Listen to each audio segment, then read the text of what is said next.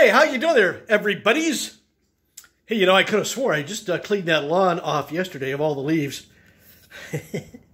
Yeah, it's that time of year. Got to do it every day. It's Leaf City out there, because it's, one of the things we do here at the old ranch in the fall time. Hey, anyway, it's a decent morning out there, 46 degrees as I look around outside. Beautiful day. We're going to be blessed with again. Hey, I'm going to share with you today the gospel from the Word Among Us on this Wednesday, November the 10th. And today they're calling for the Gospel of Luke, chapter 17. As Jesus continued his journey to Jerusalem, he traveled through Samaria and Galilee. As he was entering a village, 10 lepers met him. They stood at a distance from him and raised their voice, saying, "Jesus, Master, have pity on us." And when he saw them, he said, "Go, show yourselves to the priests." As they were going, they were cleansed. And one of them, realizing he had been healed, returned, glorifying God in a loud voice, and he fell at the feet of Jesus and thanked him. He was a Samaritan. Jesus said in reply, 10 were cleansed, were they not? Where are the other 9? Has none but this foreigner returned to give thanks to God? Then he said to him, "Stand up and go. Your faith has saved you." The Gospel of Luke this morning. How about at 8 a.m.? We insert our card, punch in the PIN number, select, what we want, and voila, cash is dispensed. Wow. Swift, efficient, uncomplicated, right? Wouldn't you like your interactions with God to be like that too?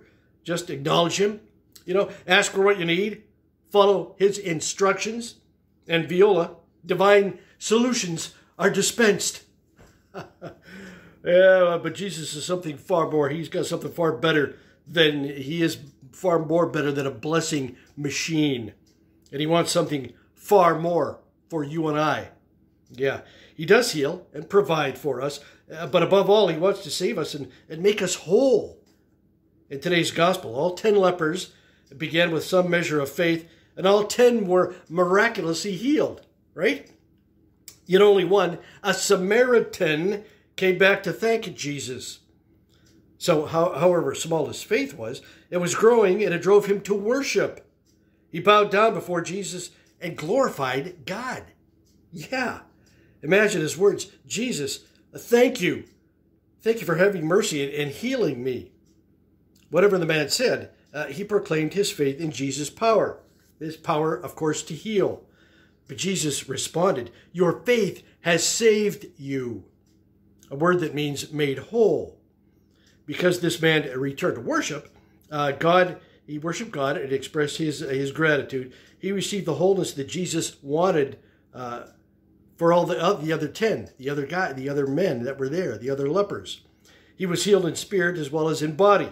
Something better even than being healed of leprosy. You know what I'm saying? You may have many needs and desires yourself. Jesus cares about them all. But what he cares most about is his ability to make us whole, filled with faith, freed from sin, and confident in God's love. Yeah, he wants you to live with him forever. That's where we're going with this. And that can happen as you have faith. Whatever size it is, expresses itself in worship. Your worship opens your heart to God's power to heal and restore.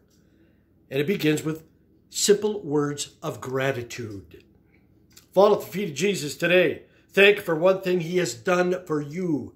Okay, folks? Thank for his mercy. And then worship him. Pray, "Jesus, thank you for caring so deeply about me. I worship you with all my heart.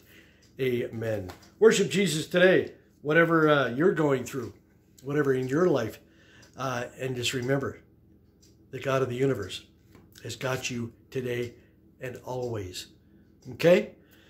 Pray for one another today also, my friends, and pray for this world that we live in. Especially right now. Wow. This world needs prayer. So do that today. Make this an enjoyable day and know that God loves you, and so do I.